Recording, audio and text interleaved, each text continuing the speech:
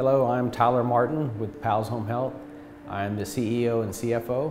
We are a pediatric home health agency that provides nursing to children that are medically dependent in the community. Skills for Small Business is a program that supplies grants to small businesses so that they can educate their employees.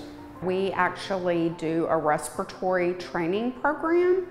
That is where the staff goes in and they actually get that hands-on training that they're needing for the field. Such a useful program. You can get so much out of it for office staff, for field staff, for increasing the education of your staff. We started in Texas because Texas is a great place to have a business.